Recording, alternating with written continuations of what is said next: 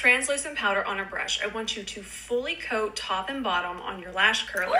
Let's go. Grab your lash curler, your translucent powder, and your mascara. We are trying this hack right now. Results are insane, and it's supposed to stay like that all day. Notes. I took notes. We lightly powder our lashes. Just a little dusty doodle. And now we curl for 20 seconds. 5, 6, 7, 15, 16, 18, 19, 20. Now we put on our mascara. And she said it doesn't matter which one, waterproof, not, tubing, anything. She just said make sure all the lashes are coated. Okay, we let it dry for 10 seconds. Now a bit more mascara, only to the tips though.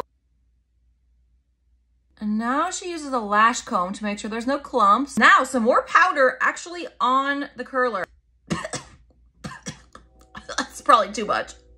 And now we curl it again. So supposedly the powder just kind of makes sure that the lashes don't stick to the curler, but also sets the whole lash. Okay, let's see. Whoa! Oh, they are at attention, honey. And that's only one coat of mascara. Could you imagine like 2 or 3?